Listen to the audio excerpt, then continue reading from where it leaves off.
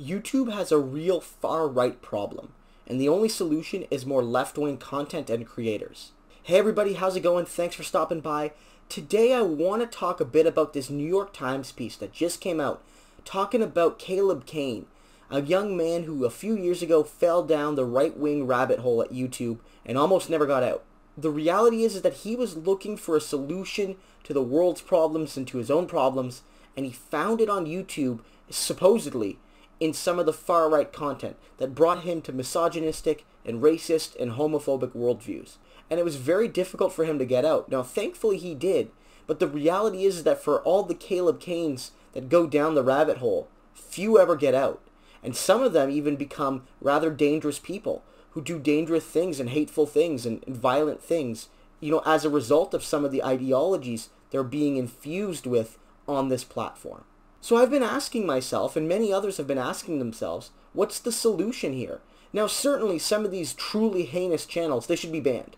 They should be banned, not only demonetized, but banned from the platform because they bring truly hateful views that clearly violate, the terms and conditions. And yet, because they're popular, YouTube has shown a reluctance to ban them. There's been recent discussions on Twitter about, accusations of hypocrisy and favoritism by the platform as it targets, voices against homophobia and racism, but not always those actual homophobic and racist voices.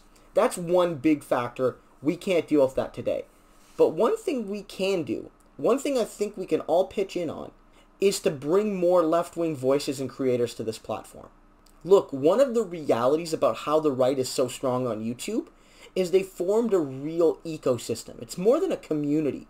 It's an ecosystem of creators that don't all believe the exact same thing, but have a general right-wing viewpoint going from the center-right to the rather, extreme right, that sort of create linkages through algorithms to one another, so that you can start on a relatively benign source and within a few suggested videos and a few clicks find yourself in rather troubling right-wing waters. And this is exacerbated by the fact that often these people collaborate with one another. As I note, they use similar keywords and titles, and they have similar guests on, and they have a general, demeanor that's quite similar. And as such, their viewers tend to travel the carousel, if you will. They go around and round, and they hit Jordan Peterson, but he just drags them to other people, or other people, have connections to Jordan Peterson, and these sorts of things are very common. And it's one of the ways the right-wing rabbit hole on YouTube perpetuates itself. And so the left really needs this. And it's sort of started.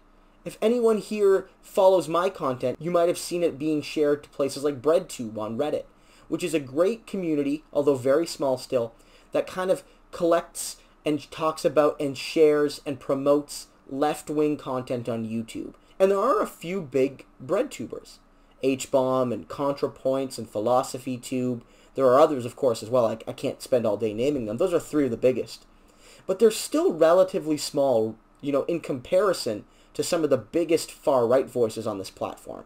And while there are a few, large and growing BreadTubers, left-tubers, if you will, the far-right has big channels and many, many respectably sized channels that rival Hbomb and ContraPoints and PhilosophyTube, so that they have this real ecosystem and sort of community that exists that allows for a greater algorithmic connection of videos on this platform.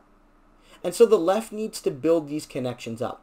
And I have to say that in Canada specifically, we really have an issue with this. There are very few progressive, left-leaning, anti-capitalist, depending on whatever you want to call us, there are very few left-leaning YouTubers that cover Canadian politics. David Dole is one of the biggest. He's probably the biggest. He's got about 200,000 subscribers, but he mostly focuses on American politics from a left-wing perspective, from a progressive perspective, but he's nonetheless focused largely on American politics. I certainly talk about American politics on this channel too, but with a stronger focus on Canada. And I'm a relatively rare example. So it's sort of like being on an island. There's not a lot of content to algorithmically connect to. There's not as many people to collaborate with. There's not as many people to build that sort of ecosystem around. And so on a more extreme scale to the BreadTubers, the Canadian left YouTube scene is very small. And it needs that kind of support that comes from increased viewership and increased content being created and what have you. And that's where we're at. This is one of the reasons I started this channel. For those who knew me before YouTube, you know I'm a Canadian historian. I have a PhD in history from Queen's University in Kingston.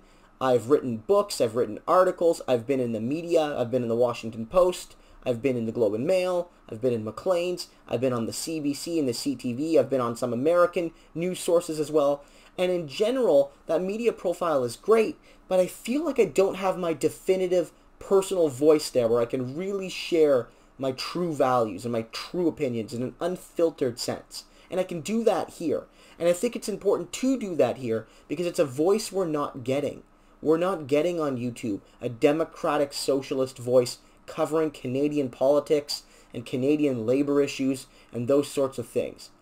But it's hard doing it on your own. And I think it makes it really difficult to do what Natalie Wynn at ContraPoints has talked about, this algorithmic hacking. Building these kind of keyword searches and terms and approaches that allow you to compete with the right-wing voices on the topics they cover. To not just build our own bubble, but to in a sense pop theirs by going into their topics and tearing them down. Going into topics about white supremacy and conspiracy theories and misogyny and homophobia and challenging those views directly. And I haven't done just that on this channel. I also cover, the limitations of neoliberal capitalism on this channel. But the reality is that when you build a community of major creators, it makes all of that so much easier. So I have a piece coming out in Ricochet. It's a left-wing Canadian news site that talks about labor and Indigenous issues and climate issues from a definitively progressive perspective. I've written for them before. They're fantastic. They do great journalism. They've actually just launched a recent project to cover the far right in Canada. And I've written a piece for them. It should be coming out this week. And it's about how we need to build a left-wing YouTube community covering Canadian politics and culture and, just the country more broadly. We need that. We need it extremely urgently because we need to have the heftiness. We need to build that ecosystem. We need that ability to collaborate with one another and to cover the same issues and to allow people who stumble on YouTube to find our content and not just content by Ben Shapiro and others like him. As it stands, you'll see on my videos sometimes that the suggested video is by Ben Shapiro or somebody on the far right. And that's only happening because those videos are so successful at playing the YouTube algorithm. And we need to do the same. We need to build that content individually and as a group. So I'm asking for a couple things. First, and least important, I'd love for you to continue watching and sharing my content. When you do so, it helps to spread the message that there are different voices on YouTube. It's not all, lifestyle content, which is great, and far-right, xenophobia and racism and homophobia and misogyny, which is not great. It's not just those two things. There are progressive left-leaning voices on this platform covering Canadian politics, and they offer an important perspective.